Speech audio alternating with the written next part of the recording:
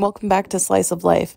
I'm Rachel, and this is a spaghetti squash. Today we're going to be making a red sauce to go with it, and I'm going to be showing you how you can make it vegan or not so vegan. So let's get started.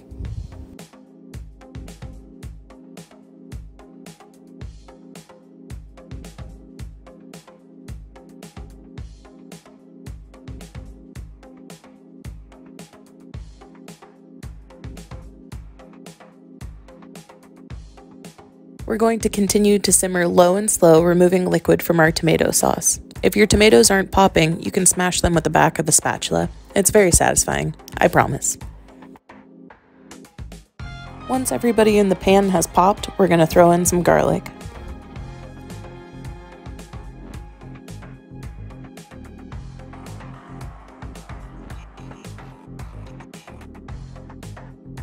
Let's take a look at how to break down a spaghetti squash. I like cutting off one end to give me a flat base to stand it up on, and then I cut it in half. Using a spoon, scoop out all the seeds and soft stuff inside, just like a pumpkin. You want to hit your squash with a little drizzle of olive oil. This will keep it from sticking to the pan, and it'll also make it so the salt and pepper sticks to it. You always want to season things independently, so they taste good on their own and together. Flip them over so they insulate heat, and let's get them into the oven. Now this is just a really broad estimate as to how long it's going to take your squash to cook. Some are bigger, some are smaller. You never really know what you're going to get, but I'll show you the real trick when we pull these out on how to tell when your squash is done.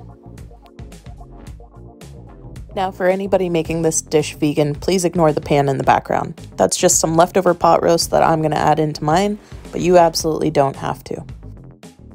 Let's talk basil. You want to lay your leaves flat and roll them into a tight little bundle.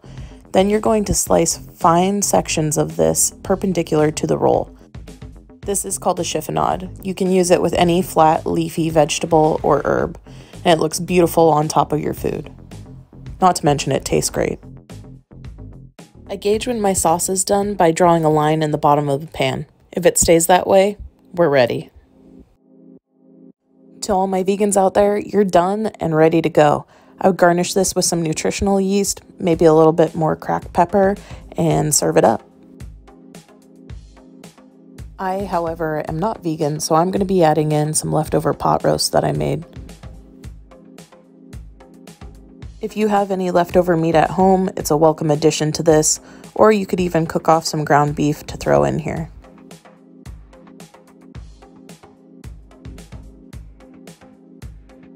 The best tips I can give you on spaghetti squash are don't microwave it, and if you press it with the back of a spatula and it starts to give way, that means that it's ready. These are very hot and will continue to cook as long as they're face down on this sheet tray. So we're going to flip these over and let them cool off for a second before we start working on them.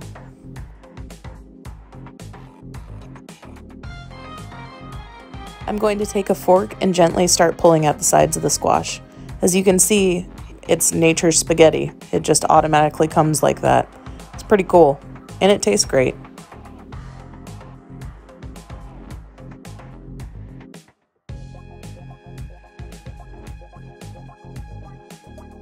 I plated and finished this with fresh shaved Parmesan and a little bit of black pepper.